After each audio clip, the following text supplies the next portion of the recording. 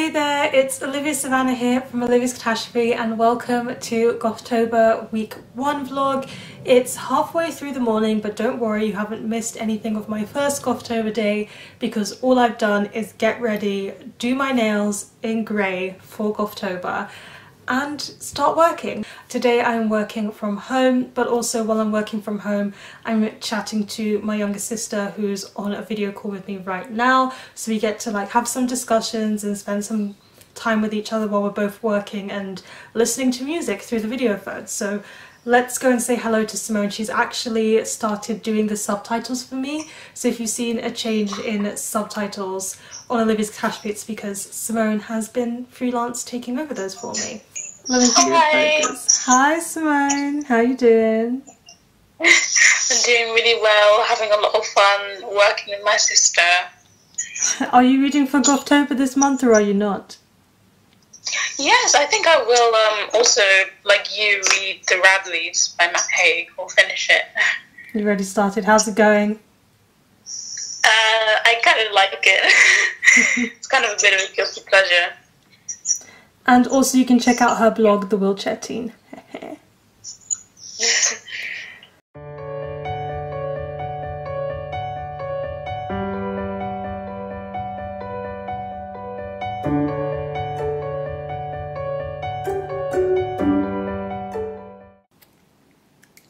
Good morning everyone, it's day 2 of Gothtober and if I look tired it's because I very much am. Yesterday after work I went directly to my sister's place because she has got a new job. She's moving to Amsterdam and so it was her leaving house party yesterday. So it was a lot of fun. I did not vlog that for obvious reasons and it was great, but I did get back at 3 AM and it's now 7 AM, so I had to wake up at 6:30 because today my dad is in the UK and he is going to help me move some of my stuff to my new flat, which happens to belong to my sister. Because she's moving, I'll be moving into where her flat is.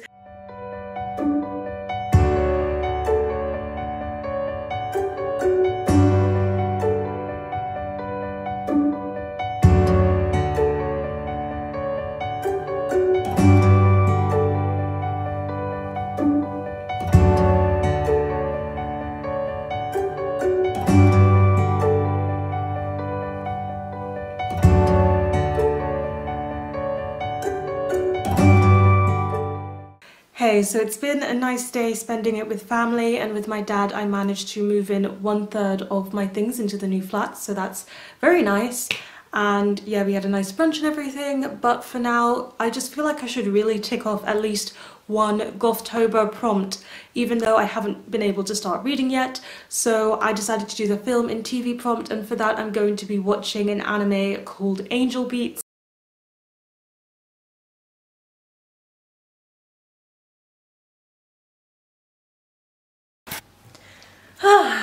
Hello, it's day 3.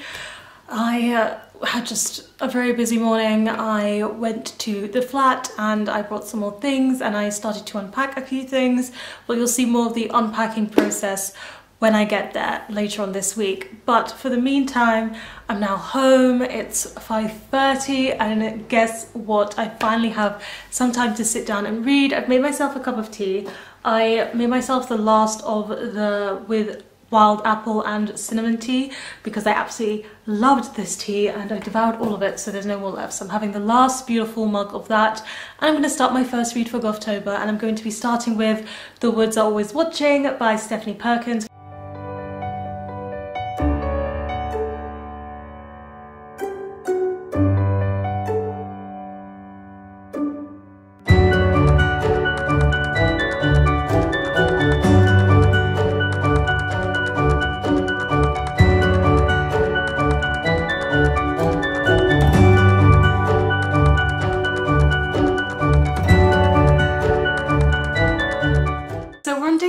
This vlog and I have done some reading, so I do have a reading update to give you, but I'm in my new flat, so I've moved. I didn't vlog too much of the moving process because I find it very busy and I was hiring a moving van for the first time by myself, so it was just a whole new way of moving. I've never done that before. I've always had my parents to move me in, but I'm living in this flat with a friend and it's in such a good location. I'm very, very happy. I've unpacked everything in my room except for the books. It's just the books that I need to unpack, and I am going to give you a room tour once we've done a bit of a book organization. So these are all the books that I need to unpack. Those boxes aren't fully full actually. They had other things in them, but I layered them with some books at the bottom so that it wouldn't be too heavy to just carry big boxes of books. And then over there is the shelf. So two of those shelves, the top one and the bottom one that you can see that's full, belong to my flatmate. And then the one in the middle has some of my stuff on it already. And there's one more blocked by the boxes for me, and a third one because she knew I had a lot of books, so she made some room.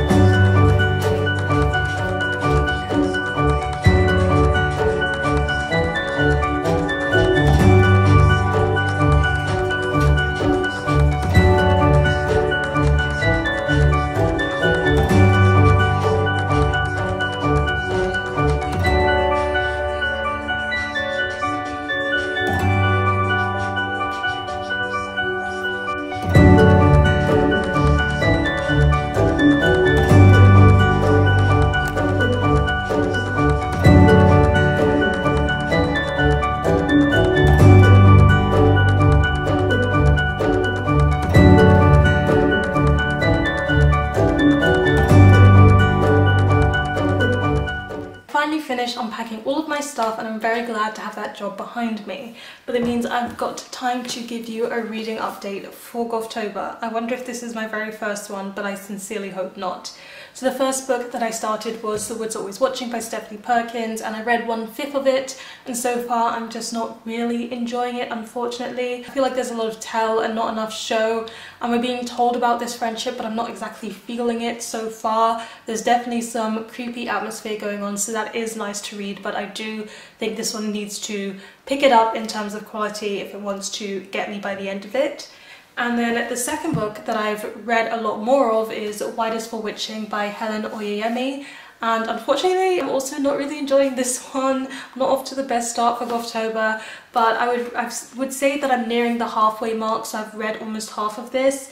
And in this one we're following this main character who has picker, which is this condition where she has an appetite for objects and not for human foods. She craves eating things like plastic and chalk and just things that won't give her sustenance. And it's really strange. It's like following her and her brother and their very weird relationship, but the house is kind of sentient too, and there's something to do with their family relationship to this house and how this house is treating them. But also I feel like there's some other kind of haunting elements that are going to come in, because some strange things have definitely been happening.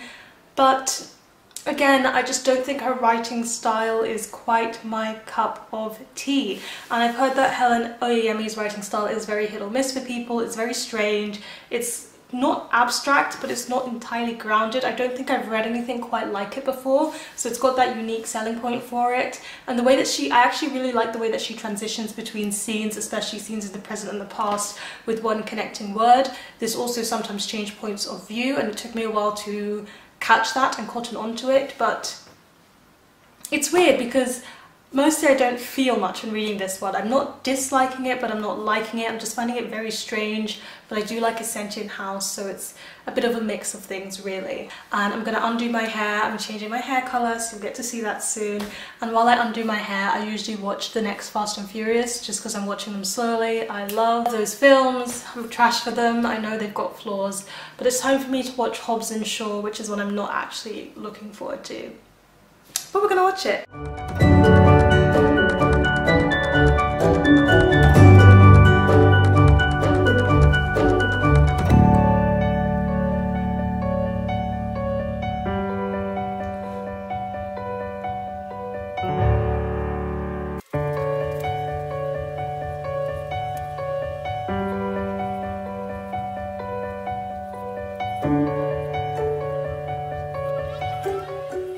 So I'm here to close out this first week vlog. I hope you enjoyed it. This one was a bit choppy because I had so much going on that I couldn't even focus on vlogging, but I've just had a good time this first week, and I feel like for real now my Gothtober experience starts a week after the readathon has started, but nonetheless it starts. Please let me know in the comment section down below, how was your first week of Gothtober? How have you been finding it so far, or what have you recently been up to? Give this video a thumbs up if you enjoyed it, hit the subscribe button if you want to see more, and don't forget to hit that notification bell to be updated every time I have a new video. And you know what they say, onwards and upwards. Excelsior!